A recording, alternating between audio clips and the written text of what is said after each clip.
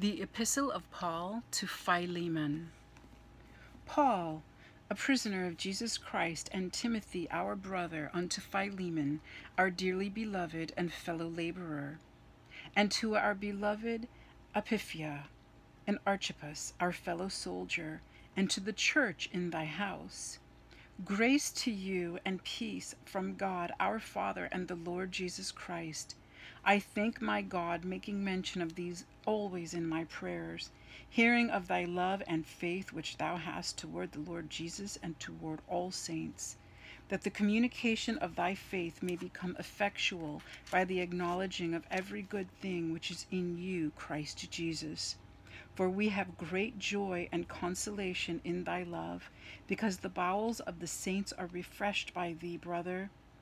Wherefore, though I might be much bold in Christ to enjoin thee that which is convenient, yet for love's sake I rather beseech thee, being such as one as Paul the aged, and now also a prisoner of Jesus Christ. I beseech thee for my son Onesimus, whom I have begotten in my bonds, which in time past was to thee unprofitable, but now profitable to thee and to me, whom I have sent again. Thou therefore receive him that is mine own bowels, whom I would have retained with me, that in thy stead he might have ministered unto me in the bonds of the gospel. But without thy mind would I do nothing, that thy benefit should not be as it were of necessity, but willingly. For perhaps he therefore departed for a season, that thou shouldst receive him forever. Not now as a servant, but above a servant, a brother, beloved, specially to me, but how much more unto thee, both in the flesh and in the Lord. If thou count me therefore a partner, receive him as myself. If he hath wronged thee, or oweth thee aught, put that on mine account. I, Paul, have written it with mine own hand, I will repay it.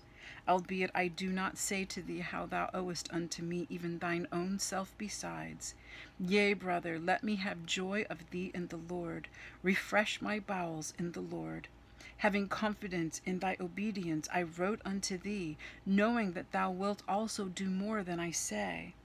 But withal prepare me also a lodging, for I trust that through your prayers I shall be given unto you. There salute thee Epaphras, my fellow prisoner in Christ Jesus, Marcus, Aristarchus, Demas, Lucas, my fellow laborers. The grace of our Lord Jesus Christ be with your spirit. Amen. Written from Rome to Philemon by Onesimus, a servant.